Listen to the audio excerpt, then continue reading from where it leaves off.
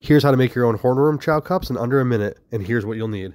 A cup of hornworm chow, uncooked, a scale, 4 cups of water, a pot to boil the water, and hornworm cups, a ladle, and an electric mixer.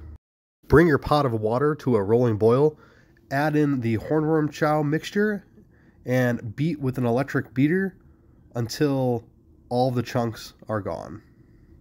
And this could be anywhere between 3 and 5 minutes. But make sure that all those chunks are gone. Grab your finished hornworm chow, and with your ladle into each cup approximately 5.5 to 6.25 ounces of chow per cup.